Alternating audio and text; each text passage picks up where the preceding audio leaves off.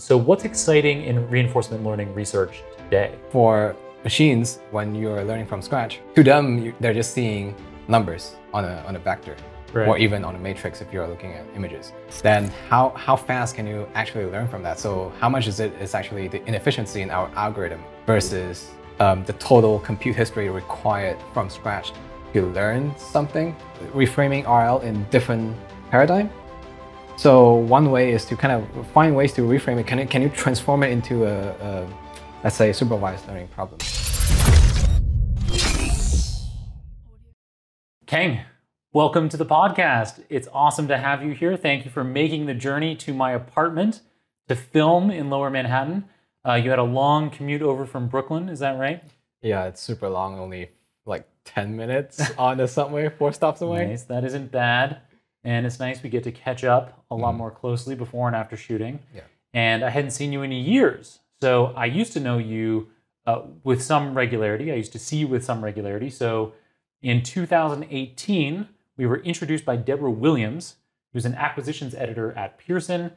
So my book, Deep Learning Illustrated, was published by Pearson, and Deborah Williams was the acquisitions editor. And then same thing, your book, Foundations of Deep Reinforcement Learning, which was published in 2020, was also published by Pearson, and Deborah worked on that book too. And so I can't remember in what context she introduced us, but she was like, you've got to meet Keng and Laura, the authors of this book.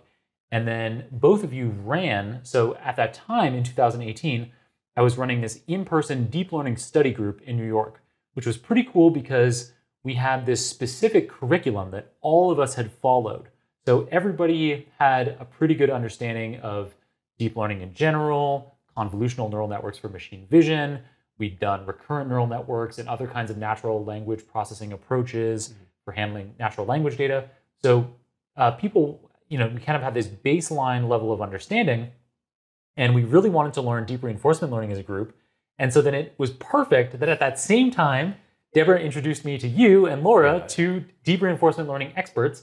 And so you came in and offered 2 day-long workshops. So you came in, my deep learning study group sessions 15 and 16, I'll provide a link in the show notes to those so that people can see exactly what was covered in those sessions. But the 2 of you ran on Saturdays these like 4 or 5 hour long workshops that were hands-on. And yeah, those were really super cool. So really appreciate you doing that. And then you left. You went to the Bay Area for work. Yep. But now, very recently, you're back in New York City. Yeah, and for good. For good. For good. I love to hear that. Well, now your wife co-owns a restaurant in the East Village, so it's a good reason to stay. Yep, totally. I know. So clearly you're an expert in deep reinforcement learning. So let's dig right into what that is. So I'm going to give my own kind of quick intro to it, and then you can take it away. So we can use machine learning or other statistical approaches for tackling different kinds of problems.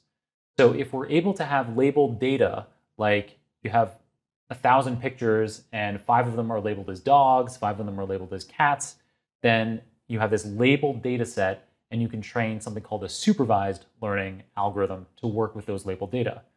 In other scenarios, you might not have labels for your data. So you could have a whole bunch of natural language data, like all of the English on the internet, and you could train some unsupervised learning models with that kind of data set.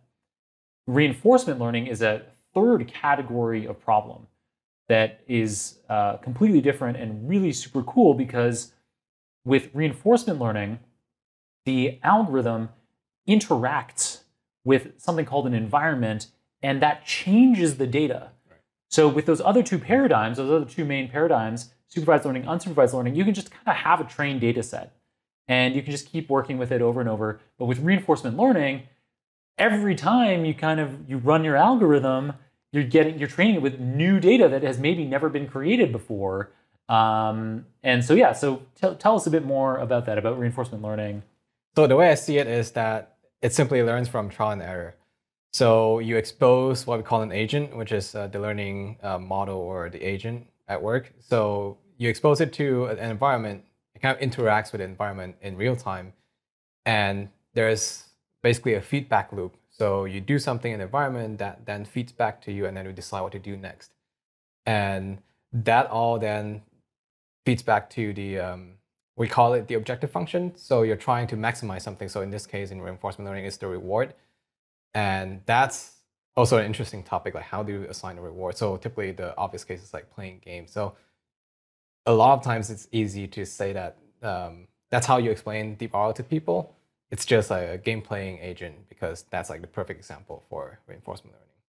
Right. So if you have an algorithm that's playing a Tetris video game, Right. it's very easy to say, well, our objective is to get the highest score possible in Tetris.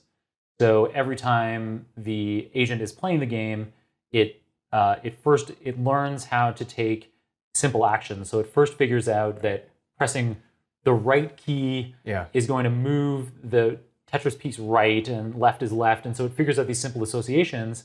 And then through kind of random trial and error, it eventually figures out that some of the movements lead to points.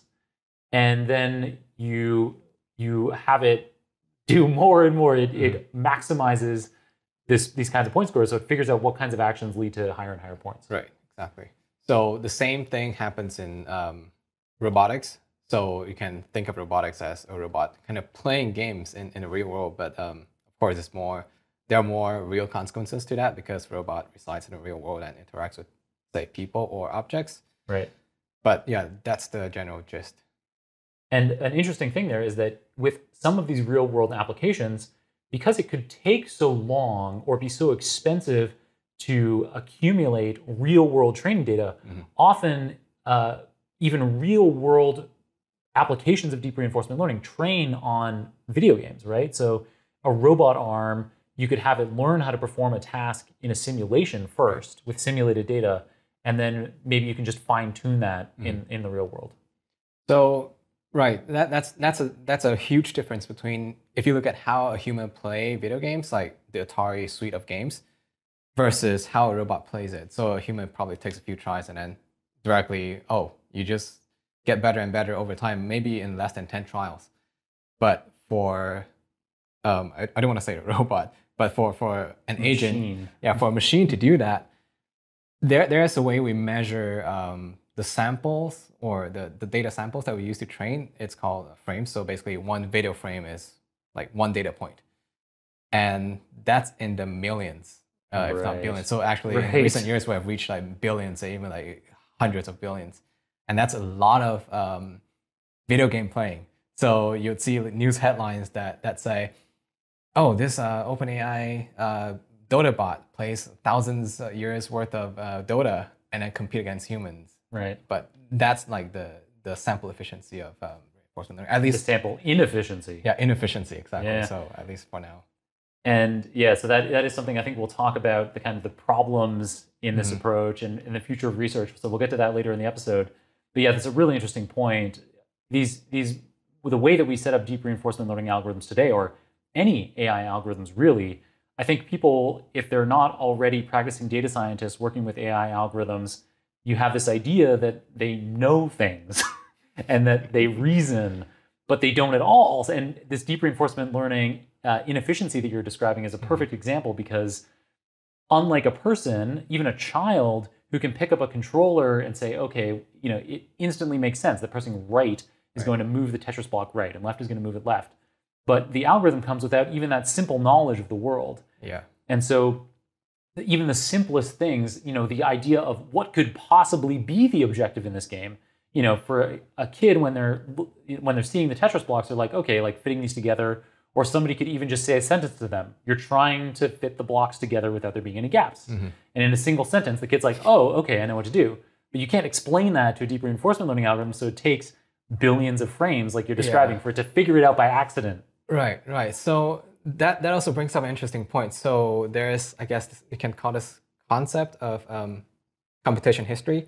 So basically the question is, how much of it is in it, like built into us, like hardwired in our body and brain, versus how much is learned on the spot. So I think things like language, for us, it takes us many years to learn language. Right. So that would be something that's not hardwired, at least, not like deeply hardwired. But for machines, then if you look at why does it take billions of frames? Like, is it possible to shrink it down to maybe thousands of frames, or just like how humans do it in dozens of episodes of a game? The thing with human is that we have priors, we have like real world experience, we have a really amazing ability to transfer what we know before and apply it to gaming. So like we know how buttons work, we know what's left, right, up, down, we know like about spatial concepts. But for machines, when you're learning from scratch, to them they're just seeing numbers on a vector, or even on a matrix if you're looking at images. So then how fast can you actually learn from that? So how much is actually the inefficiency in our algorithm versus the total compute history required from scratch to learn something? So for human, you can argue that our compute history actually traces way back to our ancestors, and actually it might be billions of frames also. So yeah, that's just like something that we kind of like think about in terms of efficiency. Yeah, I hadn't thought of that. That's a really good point. So, and interesting for you to mention, kind of going back really far in human history. Though maybe we won't do a whole history, an archaeological history of humans and human cognition. Though I can definitely recommend a great book to get a glimpse of that is *Sapiens* by Yuval Noah Harari. I love that book for kind of understanding human history and our own cognitive abilities. But let's go over a history of reinforcement learning. Oh, and we didn't talk about how. So we talked about this reinforcement learning paradigm. What makes something deep reinforcement learning as opposed to just reinforcement learning? Right. So reinforcement learning is the paradigm of learning from trial and error. So you have the data points are basically state, action, reward, and you repeat that over time. So you roll it out in time. But what makes it deep is that how you're learning the functions in reinforcement learning. So in the typical setup, without deep any consideration of like deep or not deep, you're learning, say, the objective function, or sometimes you learn the transition function basically when you're modeling the world. And how do you learn that? So from those 4 data points, there are a bunch of other functions that I can learn from just these data points. And what makes it deep is, of course, a function approximation component of it. So you're using a deep neural network to learn those functions and then apply them. So traditionally, it's mostly like tabular or dynamic programming.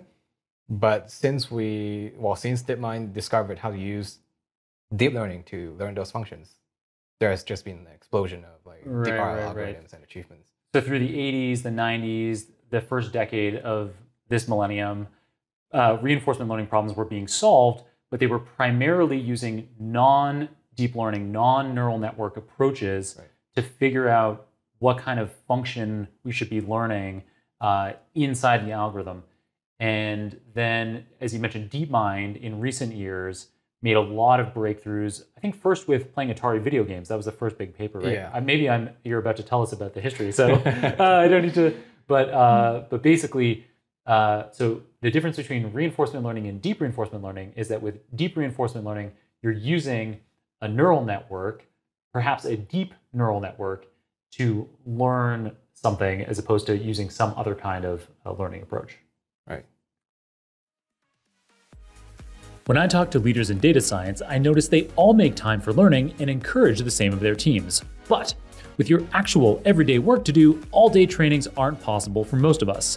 That's why an on-demand learning platform like Udemy Business makes sense. With Udemy Business, you can access over 500 cutting-edge data science courses taught by real-world subject matter experts and validated by other learners' real-time reviews. Amongst these 500 courses, you'll find my own Mathematical Foundations of Machine Learning course, as well as dozens of mega popular courses from other super data science instructors. To hear the latest on the state of data science in the workplace and discover how you can democratize data science learning in your teams through Udemy Business, check out the new video series called Insights on Demand, Diving into Data Science.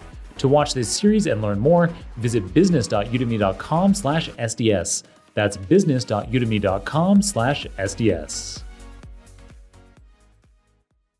Cool. All right. So we've gotten that over. Hopefully we haven't stepped on the toes too much of the history that you're going to give now. No, really. So the history goes back. I think reinforcement learning is a really old field. It goes by a different name also. So there's control theory. Control theory. So that's actually the same thing as reinforcement learning. And there's also inventory management. So it takes many different forms, but overall the mathematical formulation is the same. So we have the for tuple, the state, reward, action, state, action are stars. And so the history, so I guess we should start from the most significant achievement of reinforcement learning. So I have this page on my GitHub that I keep a track of, the timeline. So nice. We'll put that in the show notes for sure. Yeah. And I think, right, let's see. It goes, so it's actually much older than most people that I talked to thought, oh, is this something new? Because it got popular after DeepMind. Exactly. But really it came, I think you can go back as far as 1983. So that was the first actor-critic algorithm. And it was already being used, but of course— Actor-critic algorithm was in 1983. Yeah, right. Wow. So yeah, it's pretty old. So, and then you have like the first convolutional net in 1989. Wah Loon Keng. Yeah, and then the same year you have Q-learning. But that was like still tabular and non-deep version. But the whole concept of like how do you bootstrap your learning function and then feedback and then keep on like learning to approximate the value better and better.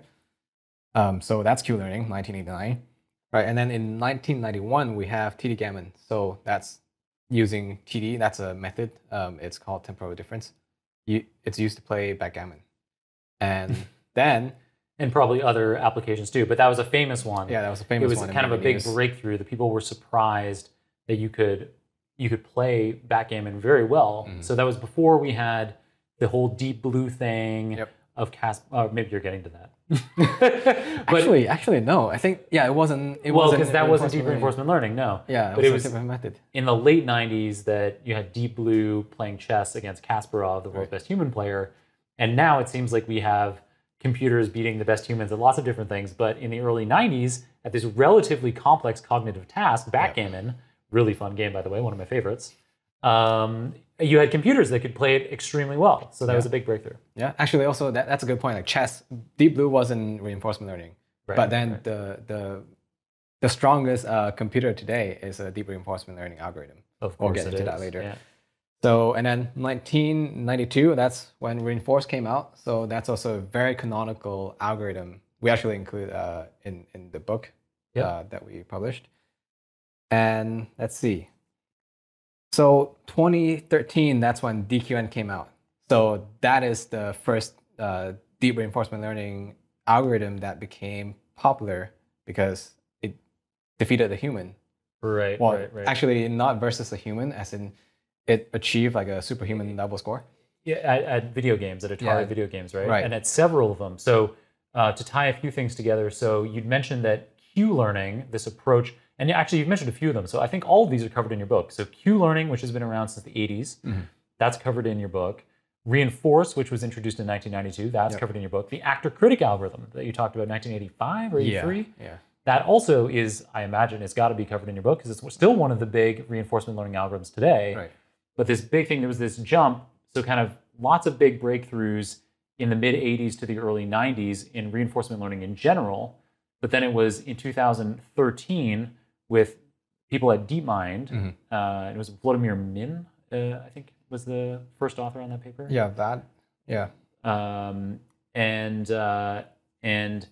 So this idea of using a neural network to learn a function in the reinforcement learning algorithm that ended up being this big breakthrough. And then all of a sudden, so it was one algorithm, I think, that could have superhuman ability at several different Atari games. Right. So the whole journey actually took them about 2 years. So DQN came out in 2013, but it actually took until 2015 February for them to achieve a human level control in Atari. So yeah, that's quite a journey. So that's like the same thing that we're going to see over and over with DeepMind as well. Like they publish something and then that's the first draft, and then they iterate over it and then improve it significantly. Right. And then I think in 2015 that was the start of like this explosion of activities in DeepRL. So you have people building on top of what DeepMind published, so the DQN, and then you kind of like try to modify and improve on DQN. So you get something like double DQN, where you have like two networks to learn the same function, the Q function, what you call it. Or you have like a dueling DQN, or you have like adding prioritized experience replay to DQN, stuff like that. So 2015, a busy year, and I think TensorFlow came out 2015 November. And then you get some more activities in 2016. So that's when AlphaGo came out actually, and they beat the champion Lee Sedol 4-1. Spoiler alert! If you watch the AlphaGo documentary, the computers win. Yes. Amazing documentary though. I highly recommend checking that out. Yeah, you can. Totally. It's available on Netflix, but I think it's also freely available on YouTube for anyone in the world to see. Yeah, I think so. And really cool. And it's a kind of documentary. So it's about deep reinforcement learning, but it talks so much about the people involved in it, both on the Google DeepMind side as well as on the player side. It makes a really nice human story, and so it's the kind of deep reinforcement learning documentary that you could watch with your partner who isn't interested in machine learning. Yeah, totally.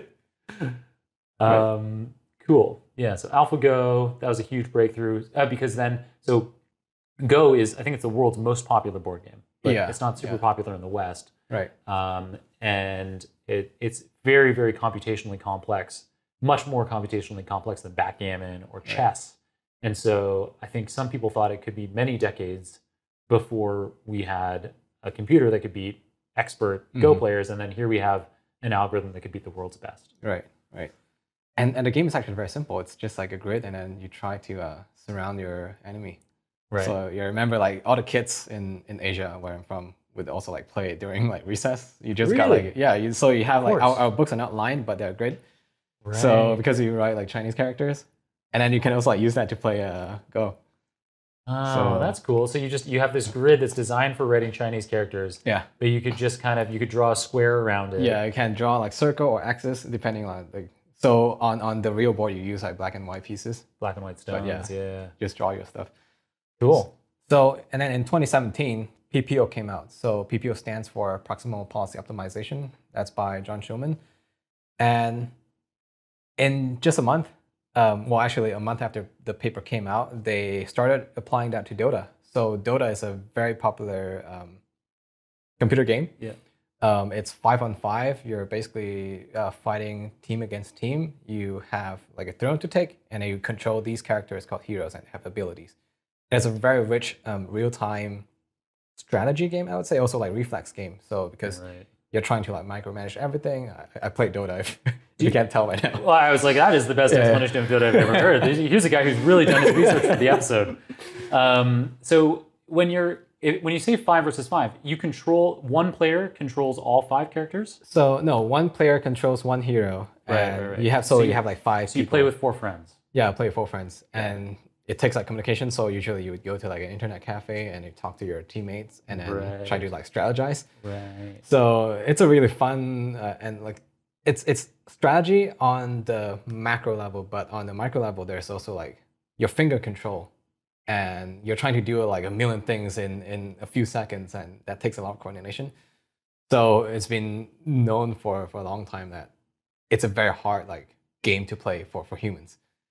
And because also it's so rich because there are so many things in the game. You have like combination of like different abilities, different items, and there's like some math involved as well. Okay, do you like buy certain things, how to budget your money and stuff like that? Right. So that was like one-on-one, a restricted version of Dota. Just like shortly after the paper came out, they applied PPO to that. And there's this restricted version where you just had one player against another player instead of the usual 5v5. Right. So if it's 1 versus 1, then it's less about teamwork. It's more about like your individual like control and strategy. Yeah. And it took them, let's see, when did it? Oh, so it took them until like 2019, April. That's when OpenAI 5, so that's the full version of Dota, still with some like minor restrictions. That's when they went against the world champions, actually at a world champion tournament, and they went against them. And so they had like a demo, and they basically defeated humans in 2019. A team of 5 people at the world championship. Yeah, wow. But of course, like it's not for the tournament money. It's more for demo. And so going back a bit in terms of timeline. So 2017, AlphaGo. So AlphaGo 0 actually. So Masters Go. So you start seeing like these iterations of the DeepMind algorithm. So 2017 AlphaGo 0, and then 2017 again, like December, just 2 months after the previous one, AlphaGo. Alpha 0. Yeah. So, and the key things here are that AlphaGo that's featured in the documentary that beats the world champion Lee Sedol a couple years earlier, that was trained on human gameplay. There was some training data based on human gameplay, but AlphaGo 0, it had no training data. Right. So it just learned by playing against itself and making its own training data. Right. Hence the 0. Hence the 0. Yeah. And then what was the change from AlphaGo 0 to Alpha 0? So Alpha 0 is that it doesn't get restricted to only Go. So Right. Alpha 0 is no human knowledge, but it masters Go, chess, and another game called Shogi. Yeah, like a Japanese chess. I think so, yeah. I'm not sure. So yeah, that was 2017 December. And let's see what else happens. So, and then 2018 December, so just a year later, Alpha 0 became the strongest player in history in chess, Go, and Shogi ever. So you see this like progress that made by DeepMind year after year until they basically become the best in the world. So that was like all that happened in like 2018, 2019. That's when like AlphaGo defeated human, OpenAI 5 defeated world champions. Yeah. And then, of course, like after the OpenAI 5, I think DeepMind had to respond. So 2019 August, we have the Alpha Star. So applying that to StarCraft, and actually they're pretty good. So it's like they call it the Grandmaster level in StarCraft 2. So I don't play StarCraft that much, but I was hoping for a good detailed breakdown. So it's another StarCraft is another video game that's like a strategy game. Yeah. And very complex, I guess. And so what you're saying is that because a different firm, OpenAI, had been getting all this success with Dota. The folks at DeepMind, who had been making all of the kind of big, high popularity breakthroughs in deep reinforcement learning, they made their own kind of big splash with StarCraft. Cool. I think, and then we have 2 more years or 3 more years until today. So you have, let's see, 2019 October was pretty exciting. So OpenAI solved, well, not really solving, but basically using a robot hand to solve Rubik's Cube. Right. So the solving algorithm is separate. I mean, it's already known a computer can solve that. But to use a robot hand to control and actually solve it in the physical world, that's pretty impressive. So we have that in 2019. The alternative data industry is expected to grow tenfold in the next 5 years. So, how will your skills and training stay competitive in this brave new world? Well, fortunately for us, the Alternative Data Academy has just released the world's first alternative data courses aimed at working professionals through its free and on-demand training platform. The courses are taught by some of the biggest names in the alternative data space, including the prominent New York University professor Gene Exter and renowned Oxford professor Alexander Denef. Sharpen your alternative data skills for free today with the Alternative Data Academy. All the details are online at altdata.academy. That's altdata.academy. And then 2020, we have something called the Agent 57. So it beats the human benchmark on all of the 57 Atari games. So that wasn't done before because you would have a new and improved algorithm that comes out and then, it doesn't do as well in a certain category of the Atari suite. Right. Yeah. Like there was something Revenge. Montezuma's Revenge. Right. Like, so the early, when we were talking about deep Q learning around 2013, 2015, this breakthrough algorithm that could be better than expert at a lot of Atari video games, but some of them, like Montezuma's Revenge, it was terrible. Right. And that's because I guess so. Some of the games in those early days, in the early days of 7 years ago in 2015, the deep Q learning algorithm was very good at games where all the information was right there on the screen and it dealt with fast reaction times. Right. But Montezuma's Revenge, I've never played it, but I guess you you might need like to find a key in one Yeah. room and then use that to open a door in another room. Right. That's also the problem, which I guess we'll get to that later. So the game is kind of like a mystery or puzzle solving game. So you have a lot of steps you have to do. You have to like go through a door, find the stairs, go to a place, get a key. But you do all of that and then you get one reward. So the reward is very sparse. Right. That's why it's super hard for a machine to learn from the reward, because you need rewards to learn, because you're doing trial and error. Yeah. But without that, you just can't perform as well. That's why it's a hard game. Wow. But Uber's Go Explore, that was the algorithm that finally solved it, actually in 2018. And they have a different strategy of solving that problem. Basically, they go and explore. Yeah, without too much technical detail. So 2020 November, AlphaFold came out. So that was applying DeepMind's algorithm to protein folding. So that's very useful for the medical or biological world. And then you have 2020 again, December, Mu0 masters Go, chess, shogi, and Atari also. Without rules.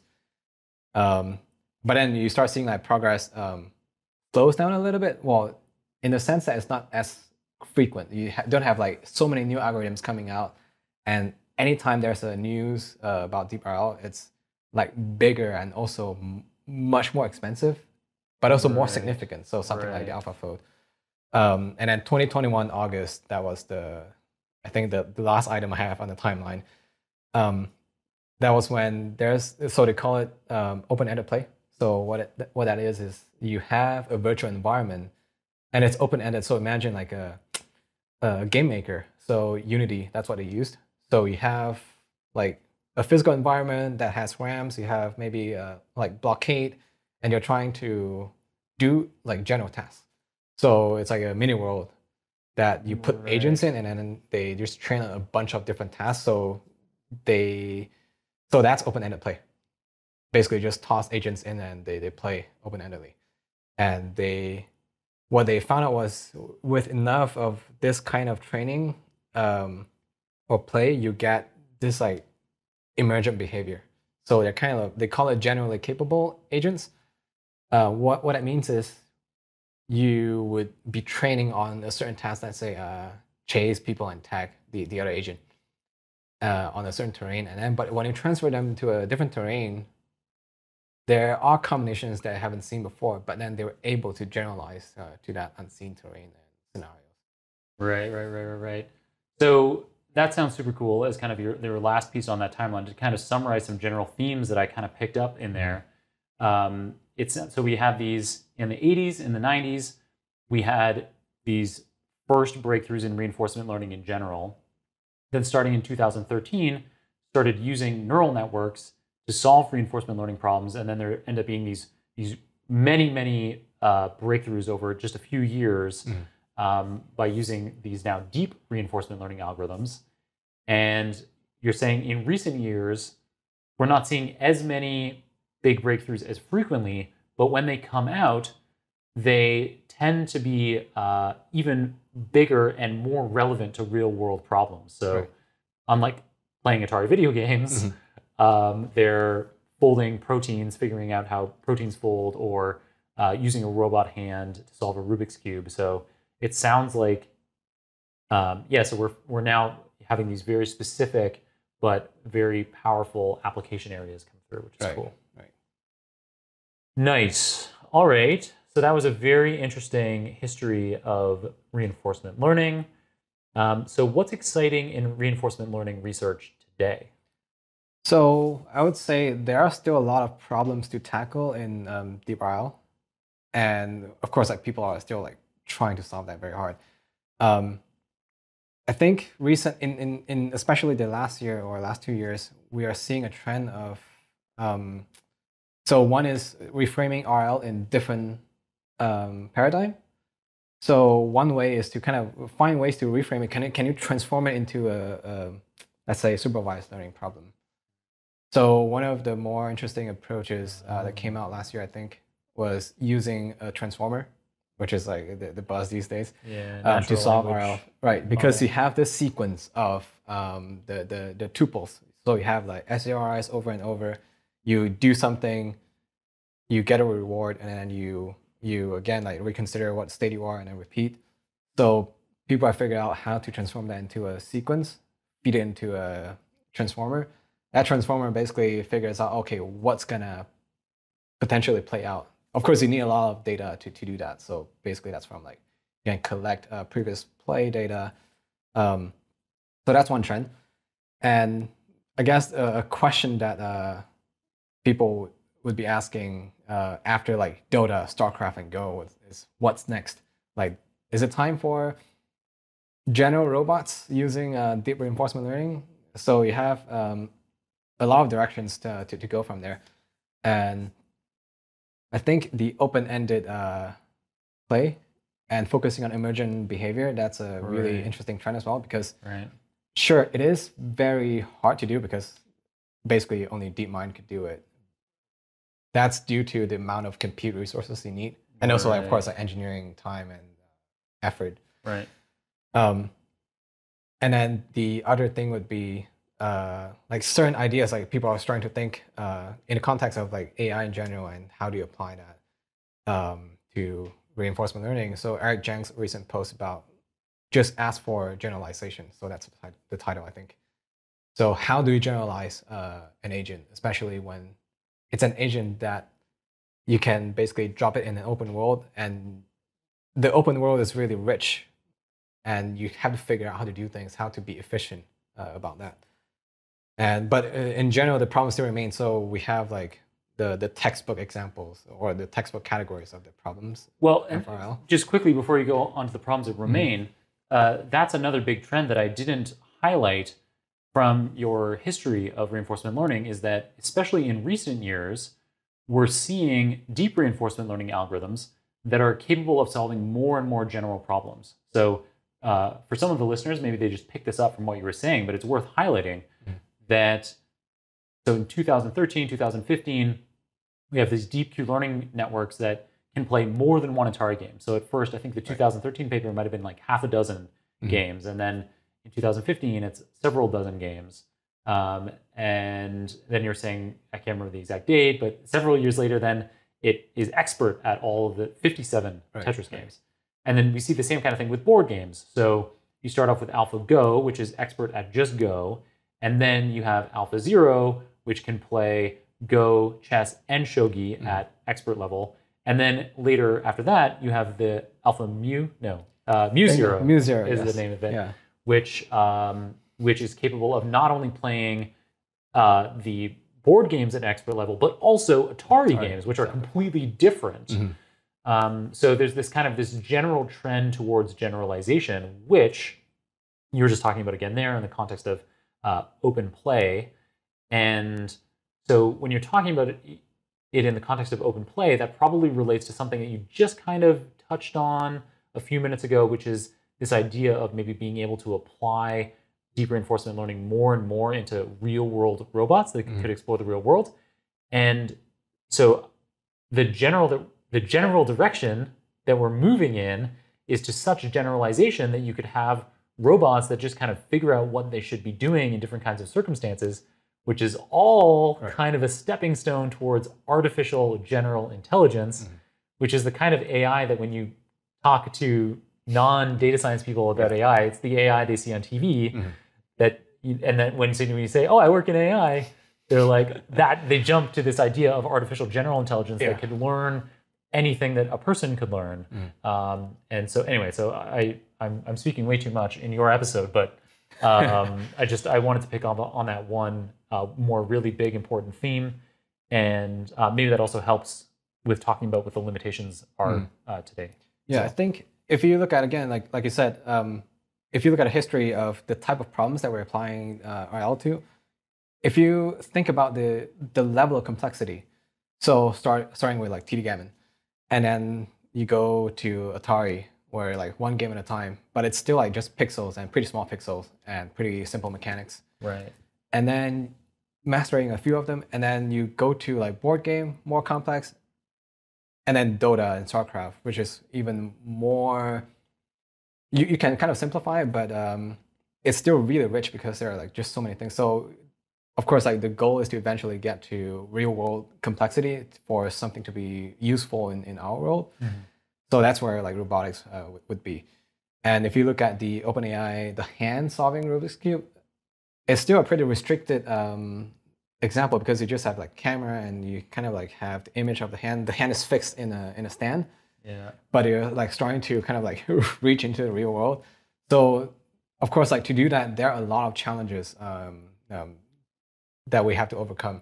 So generalization, like I said, is the first one. So can you generalize enough and be efficient enough?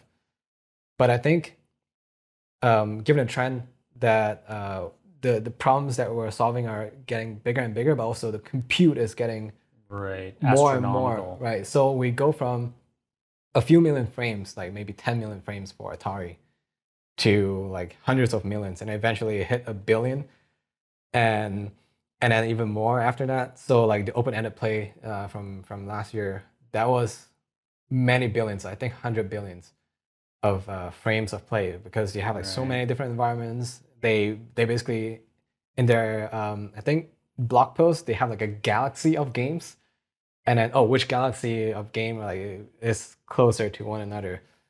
You mean like like an individual round of gameplay?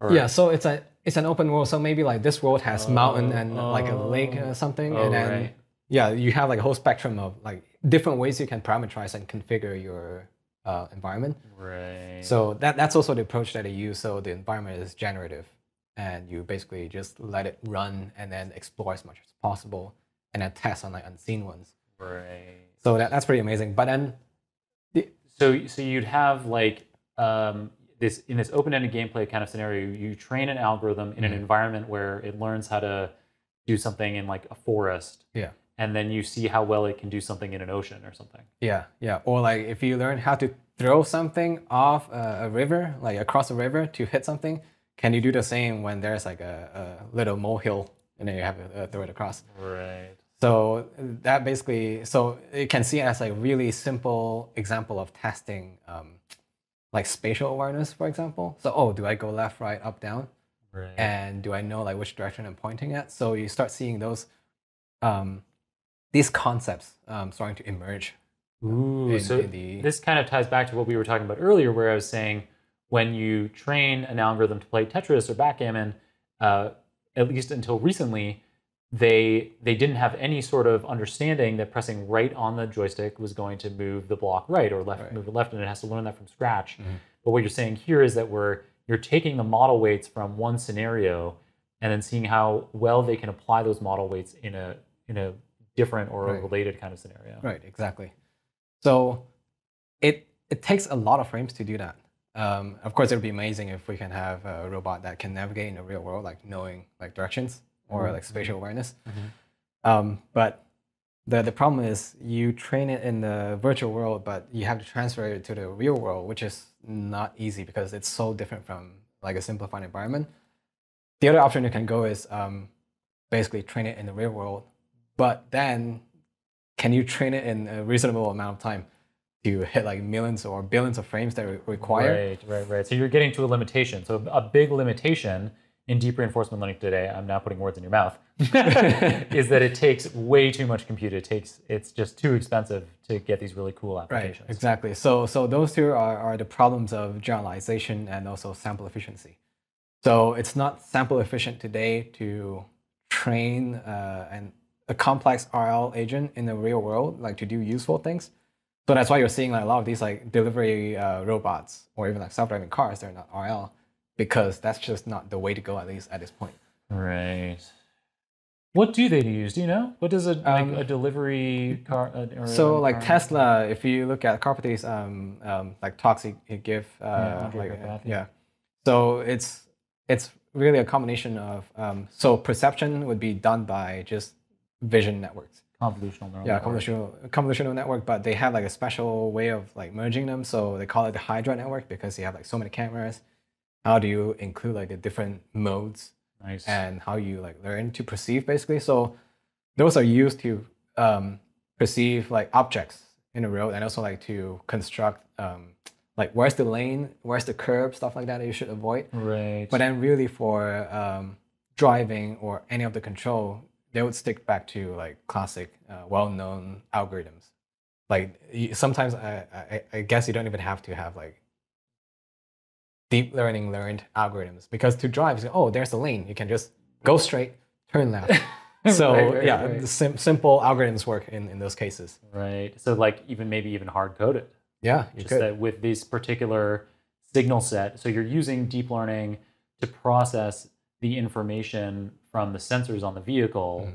But then once you have some kind of pre-processed information down to some more simple signals, you can just then hard code from there what to do in that scenario.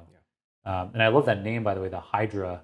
That's from Greek mythology. I think it's a beast with many heads, and so many cameras all merged into one kind of perception. And that's something I think that was big in the Tesla Day 2021. That was some of the highlights, was watching how that system can take footage from multiple different cameras and merge it into one concept. And so you could actually, they created a video representation of what that universal concept looks like, and that allows even objects that are occluded to remain persistent. Which is really cool. Yeah. Anyway, so big limitations, sample inefficiency, and limited generalization. Do you have any other big limitations today? Yeah, so we also have reproducibility. That's more of a research problem, I would say, because of course, when you publish something, it has to be reproducible. So if you release code, somebody else implements the same thing from your paper, the performance has to be, you have to match the original. Right. But it's been really hard because there's the engineer aspect of it. So like, if you implement something in TensorFlow versus PyTorch, even if you like are really meticulous, but then there are like some background details, like little math that they do differently could lead to different performance. Right.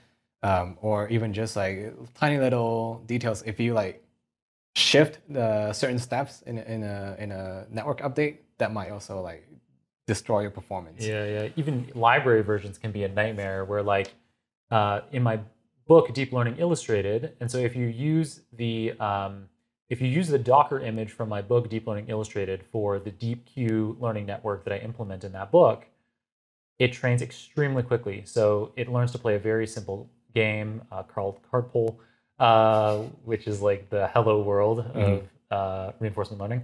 And it does every episode of play on my laptop, like it'll do 10 or 20 episodes per second. So 10 or 20 rounds of gameplay.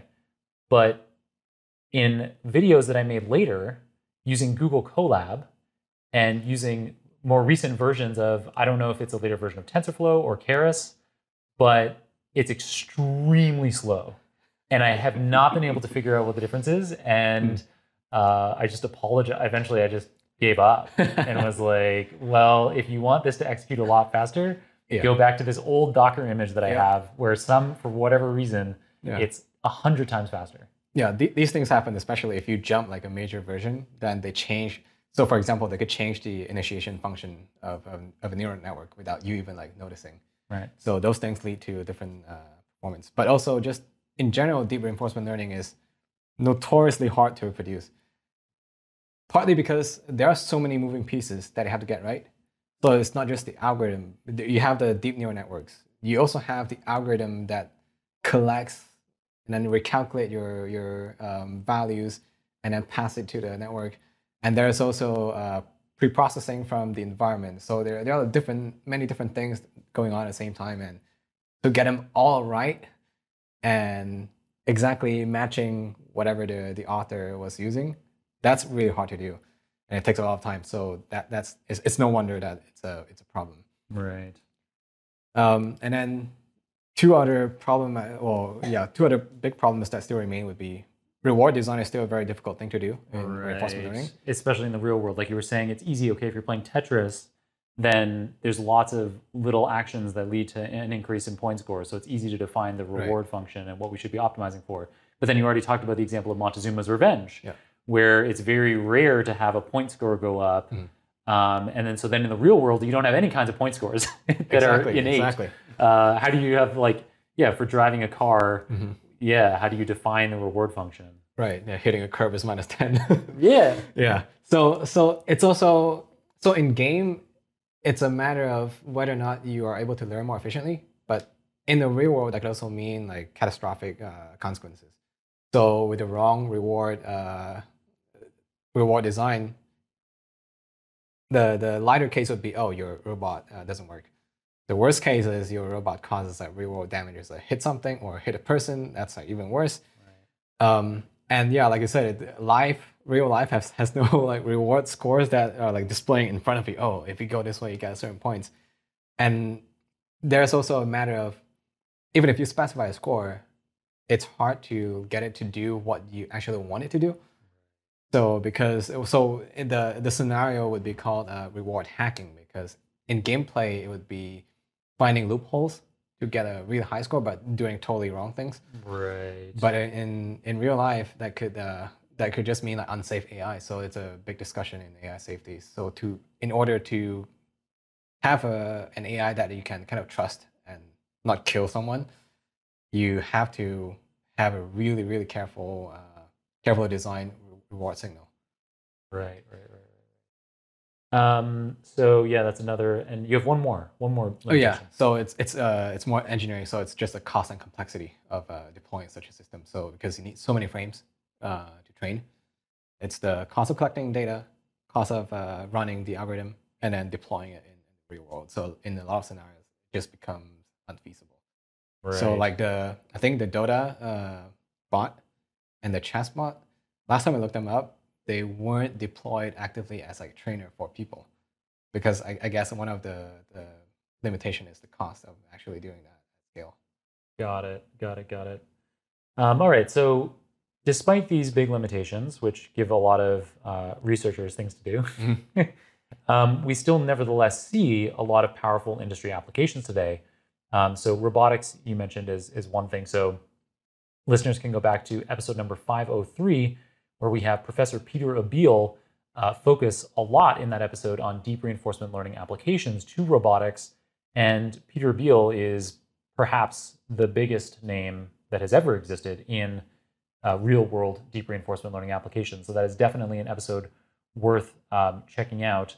What other kinds of industry applications or industry trends do you see out there, Keng? All right, so I would start from like a textbook example. So if you look at control theory or reinforcement learning, so the typical applications are robotics, you have logistics. A really popular example was the optimization of the heating system that DeepMind applied their algorithm to Google like server warehouses, right? Exactly. Data centers, right? So kind of have like a streaming signal. You have the heat. They have to use minimum cost to achieve what you try to like cool down your servers, basically. You have, so logistics would be something like a routing problem. So there's a challenge on AI Crowd that always comes back like year after year for I think 3 years now. It's basically applying DeepRL to solve a routing problem of trains.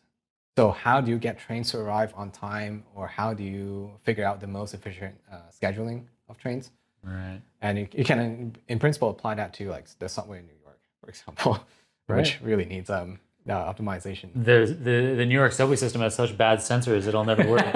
They can't even with human operators, like too many things break down. Yeah, exactly. That's actually really funny. I don't know if I'll be able to find it for the show notes because it's many years ago now that I was reading it, but if you live in New York and take the subway, it's unbelievable how often you'll be in between stations and the train just stops, and then the driver will come on and say, sorry, we're being held back because of a signal problem on the tracks. And so somebody, I can't remember who they write for, maybe it was The Atlantic, but they went and they tried to find like, what are these signals and how do they work? And it turns out some of them are like 100 years old. And you can't buy replacement parts. And so there's like one shop in New York that tries to like solder back together things. But yeah, anyway, so that's New York. I digress. Okay, so cool. So robotics, logistics, energy saving. Inventory management is very typical, and also actually a up and coming area for applying that. And you do see like startups already doing that. So the problem is to manage inventory. What does that mean? So we imagine you have a store, your stock could be like grocery items or even like a warehouse. Then you'll be anything that comes in. You have to figure out, oh, how much do you need to keep in store? How much do you have to ship out? What's the rate of in and out? And like, what's the cost of storing? Because there's like real space consequence and even like the climate control in the warehouse, stuff like that. So applying that to really manage it as a whole, like full system, end to end, as opposed to just say using plain deep learning to predict, oh, how much is going to come in, how much is going to go out. But then these startups, if you look at them, you can also clearly see that they are using a hybrid because, again, like these problems of deep RL are not going to go away like this year probably. So there are certain parts where you really need like simpler approach to so for example, like the inventory in and out, you can just use plain deep learning to predict that, or like a time series prediction. And then once you have these pieces as like simplified signals, then you can maybe pass it on to a RL algorithm to do the whole thing for optimizing. But yeah, that's pretty much it. I don't think, like I mentioned before, it's not applied it's not being deployed as like a trainer for chess or Go or even any of the cyber games yet. But hopefully when the cost comes down, we're going to see more of that because it can be useful to certain people.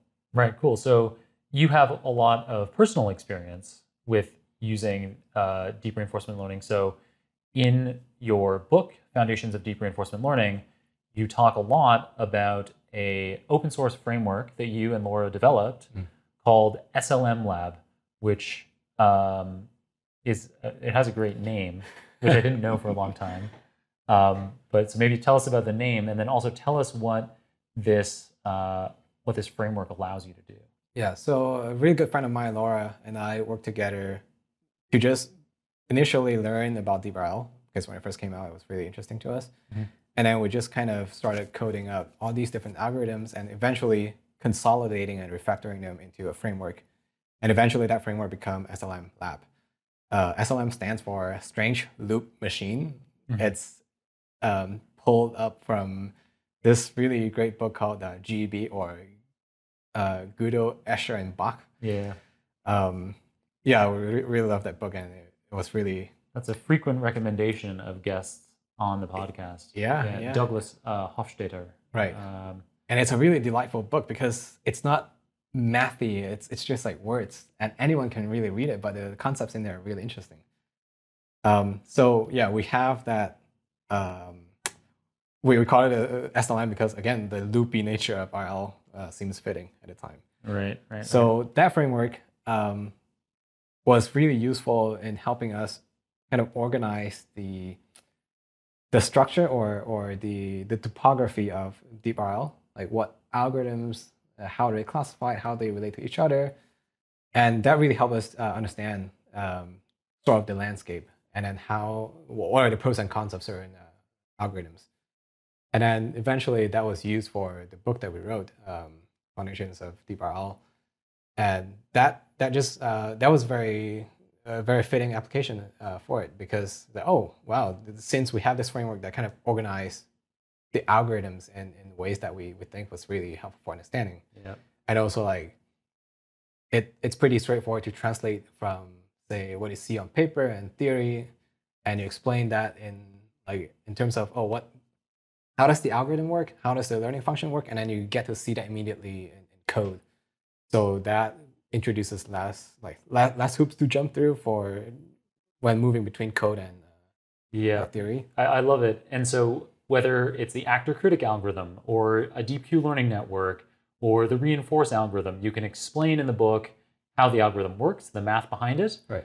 But then if the reader doesn't want to implement it themselves, they can run it. They can go to the SLM Lab and they can get this agent right out of the box that works. And a cool thing about your framework is that you can plug that into lots of different kinds of environments. So you have the agent, it's going to work. You might need to adjust some parameters for some particular environment, but you can plug into several of the big environment packages that are out there, right? Yeah. So out of the box, it works with the classic Atari suite, because we have to. There's also integration to the Unity ML agents. So we have had contributors who also came in and, hey, I need to apply this to like my thesis, for example, and I'm working on Doom. Like one person who reached out was working on the classic Doom game. Yeah. And so he ended up writing the integration for that. And so yeah, because the framework, the API sort of defined the interface to the environment. So once anybody that follows the same interface, you can just easily plug it in. So currently we have that for Atari, we have some Doom games, we have Unity, but I think, yeah, that's pretty much it. Cool. And then, so not long after you started working on the book and you were developing SLM Lab, you also started applying deep reinforcement learning as your job. Right. So you became an AI engineer at a company called Machine Zone. So what does it mean to be an AI engineer? What does Machine Zone do?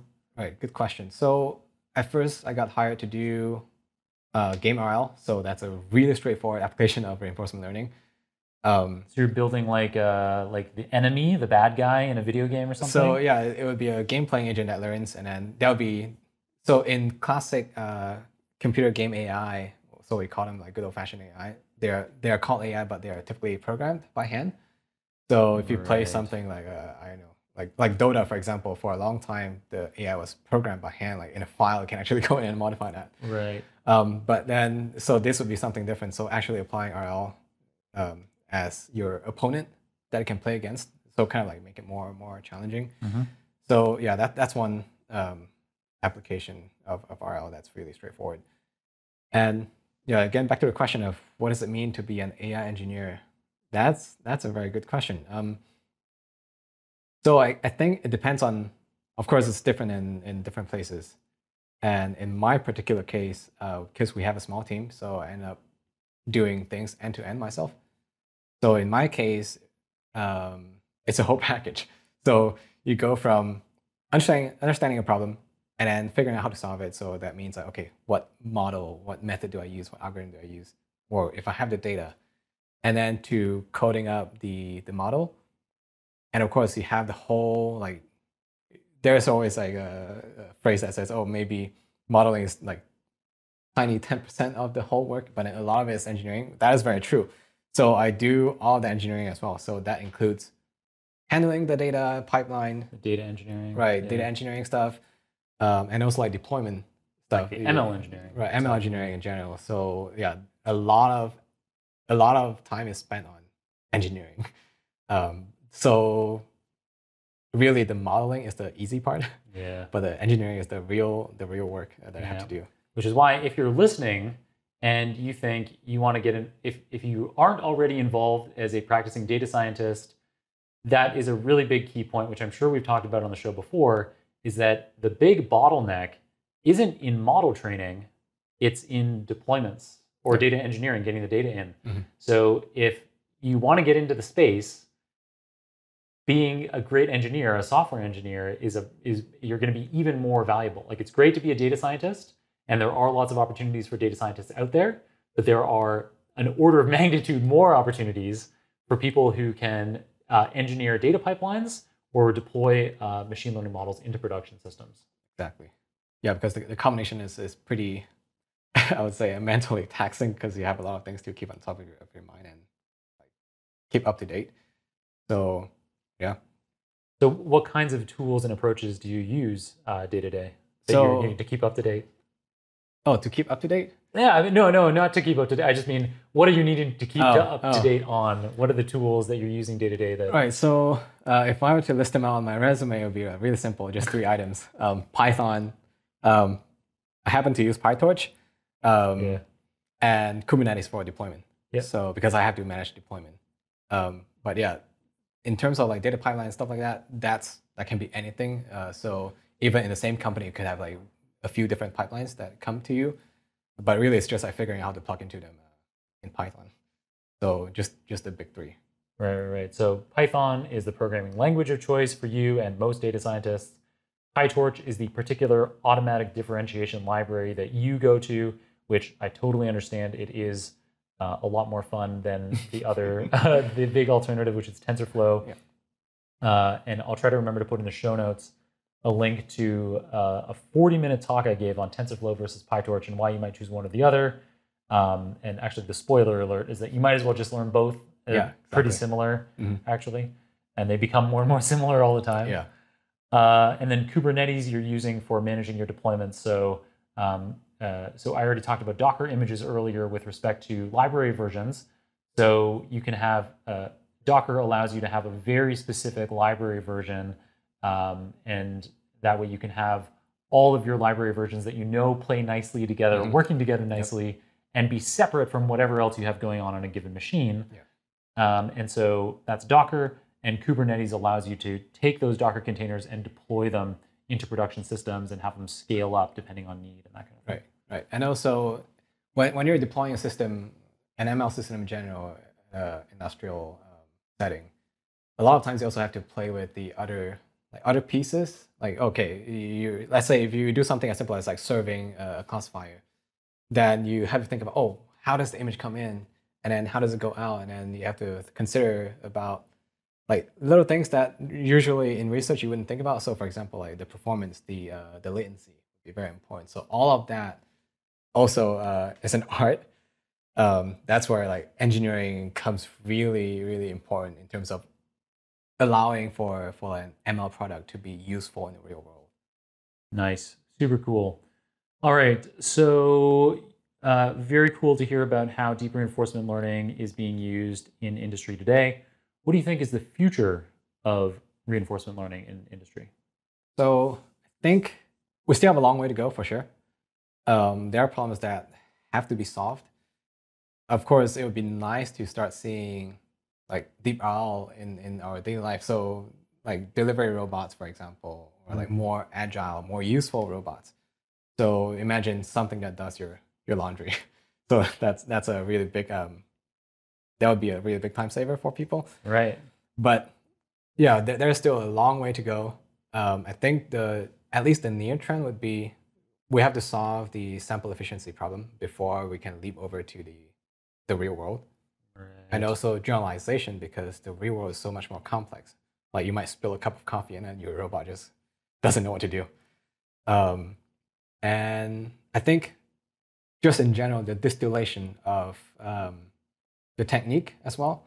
So you're seeing the open-ended play, for example, or the DodaBot and the DeepMind the alphas, or the Muse. Yeah. So those are not as distilled in the sense that like engineers, like you and I during our free time, we can't just go on GitHub, clone something, and start playing with them. Classic algorithms like DQN, they have gotten to that point. But these more advanced and also more expensive algorithms are still not there yet for clear reasons. Also, they are incredibly complex, a lot of pieces, and also very expensive to run. So we're just getting to the point where GPT, again, it's not for everyone to run on their laptop because of the compute costs required. But I think these are like really important problems to solve for RL to become useful in the industry. Cool. Awesome. So does that also kind of cover, I know you had some points on what's really cool in research today, but yeah. So do you have anything like, are there other big things going on in research that could bridge some of these gaps that you're describing, sample inefficiency, generalization? Right. So we did talk about the idea of like computation history and how does that really tie to sample efficiency. So either like a better learning algorithm. We haven't had like a new RL algorithm in quite a while, but back in like 2017, you see like they pop up every month. You have a new algorithm. Right. So we don't know if we're already like hitting the saturation level for that. But then the DeepMind work on open-ended play is really interesting because that also ties into this idea of like emergent behavior. And that's how, so like Eric Zhang said in his blog post, so why you should ask for a generalization and not the like specific task of let's say, oh, do thing X and X, and then you just train for that. Because, well, we humans are the best example that we have reference to. And that's how we sort of learn. So you don't specifically learn something. You kind of like play as a child and understand the world without knowing that you were learning about these concepts. Yeah. You don't know whether you're going to become a fireman or an AI engineer. Yep, exactly. So open-ended play, I think that trend is going to continue. Like more complex environments is going to be tested on. Because like if you look at the blog post, there are just block worlds, but there are complex block worlds. So there might be things like, for example, for an AI to learn about texture, like whether or not something is hard, do I grab it with a lot of force or very little force? Right. So that is very hard to do in a simulator. Oh man, an egg would be so tricky. Exactly. An egg looks so firm. Yep. But if you crush it, yeah. So or like something like fur or hair. A puppy. Yeah, a puppy. Poor puppy. So like, is it? So if you look at it, so that's also the thing. If you are a supervised learning algorithm, if you look at a picture of a puppy, you would think, oh, the fur is hard, right? Because it doesn't move. You can't tell. So we know because we have experience with them. Yeah. So yeah, open-ended play, more emergent behaviors. So we're gonna see more of that for sure. And I think there is, so like you said, with general going towards like general intelligence, basically like learning from human as an example. We're starting to see there's this really old work from Gibson.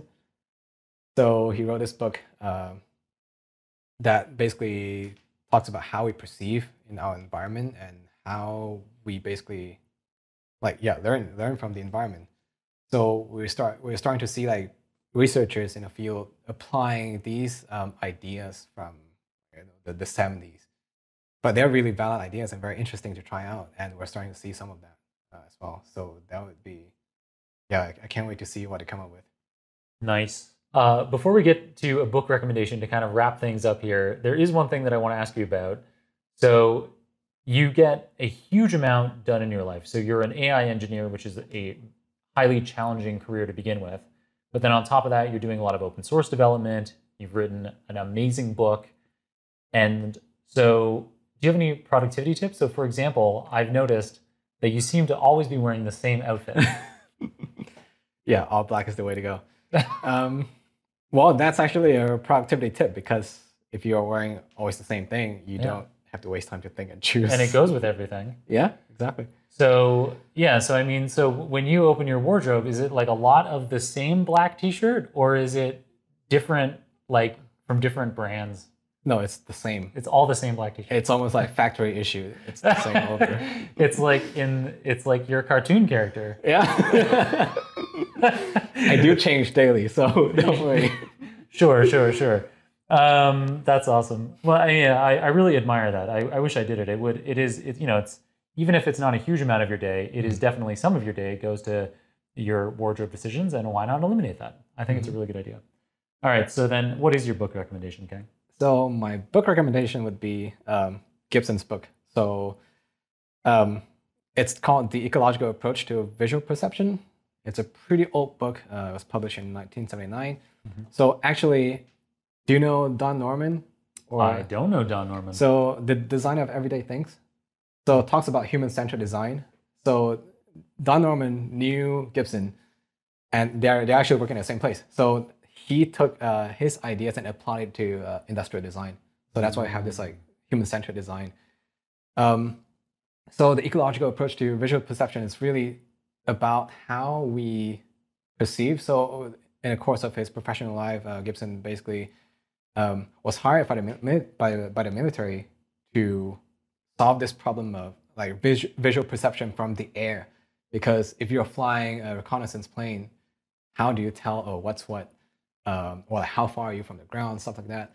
And then there are like mathematical ideas about, do the triangulation and figure out. But then he realized when something's so far away, it doesn't matter, because we can't resolve it that finely as well. Right.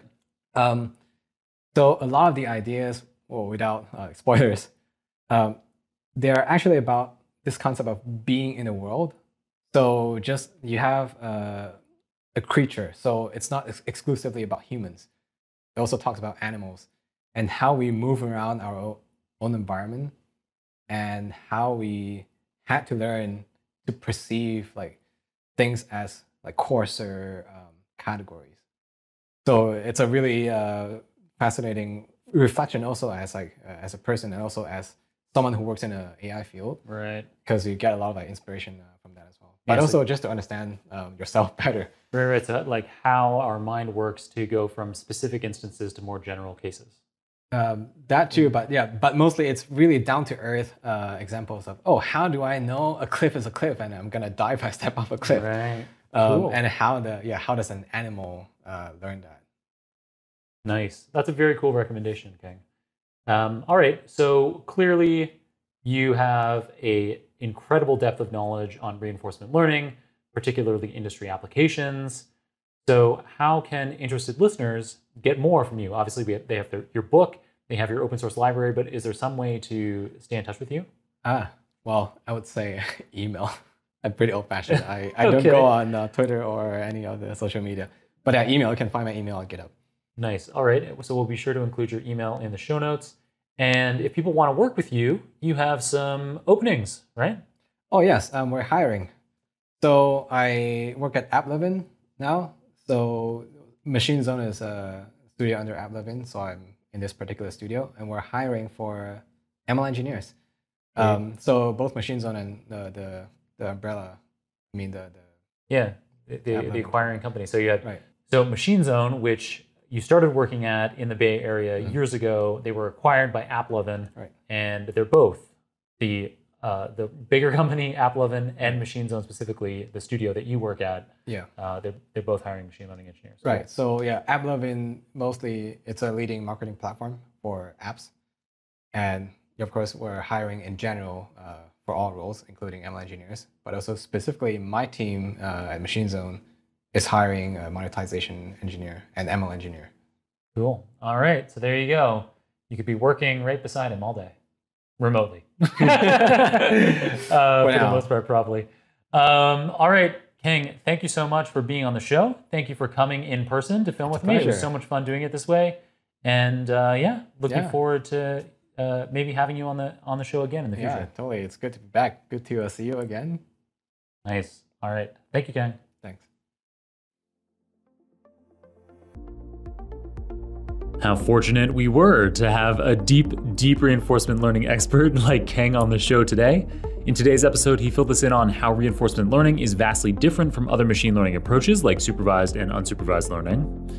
The timeline of reinforcement learning breakthroughs from the 80s and 90s like actor-critic algorithms and TD gammon through to the game-changing emergence of deep reinforcement learning in the past decade with approaches like deep Q learning, AlphaGo, and Mu0. He talked about the limitations of deep RL today, such as sample inefficiency and limited generalization. He talked about how current and future deep reinforcement learning research may overcome these limitations, display further emergent behavior in open-ended play, and become widely applicable across autonomous vehicles and everyday robotics tasks. And he told us about his open source SLM framework that enables you to use state-of-the-art deep reinforcement learning agents out of the box in Python across a range of environments from Atari games to Doom. As always, you can get all the show notes, including the transcript for this episode, the video recording, any materials mentioned on the show, the URLs for Keng's LinkedIn profile, as well as my own social media profiles at superdatascience.com/551. That's superdatascience.com/551. If you enjoyed this episode, I'd greatly appreciate it if you left a review on your favorite podcasting app or on the Super Data Science YouTube channel.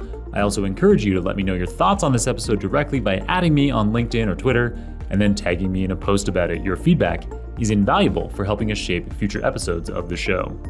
All right, thank you to Ivana, Mario, Jaime, JP, and Kirill on the Super Data Science team for managing and producing another deeply educational episode for us today.